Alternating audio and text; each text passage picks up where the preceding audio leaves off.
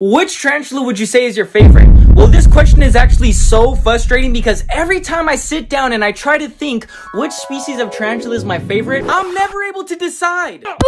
I mean, there's so many different tarantula species, and all of them come in different colors, shapes, sizes, and behaviors.